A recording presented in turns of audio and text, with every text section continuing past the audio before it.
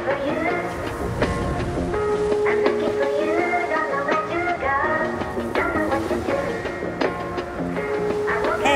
Carla here. You're watching the Surf Institute Video Library. Hey guys, in today's episode we're going to talk about your stance, that is whether you're Goofyfoot or Regularfoot, and how to approach surfing a wave whether you're on your backhand or your front hand. Let's go take a look. When a rider stands on the board, they need to have one foot in front of the other, perpendicular to the rails. Standing parallel to the rails or with both feet together may be stylish, but is likely to be more difficult for the beginner surfer to stay balanced and in control. Standing with the left foot forward is called Regularfoot, while standing with the right foot forward is known as being Goofyfoot.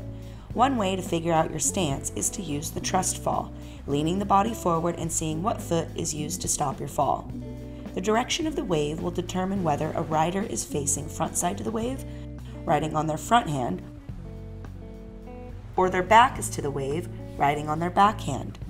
When riding front side, the chest and belly will be facing the wave and often feels more comfortable than the alternative. Along with looking and using the upper body, lean into the bottom turn more with the toes and redirect or cut back with the heels. When riding on the backhand, the back is to the wave and often feels more awkward. While looking and using the upper body, the rider will use the heels more to push off the bottom when making bottom turns and will be switching weight and posture onto the toes when redirecting or cutting back. Riding on your backhand is often considered your power side, as you are able to get more leverage to push off the bottom of the wave. However, backhand surfing requires the rider to be mindful of posture and to not hunch too far over the knees, making maneuvers more difficult to perform. Good backhand form is to turn the front foot out at more of a 45-degree angle, as well as turn the upper body from the waist so that the shoulders and chest are turned more down the line. So let's break it down. First, determine if you're a Goofyfoot or a Regularfoot.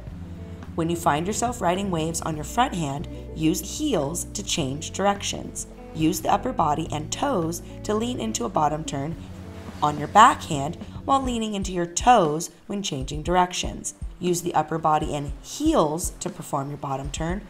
Backsiders must remember to be extra aware of their body posture to avoid feeling and looking awkward. Thanks for joining me. See you next time.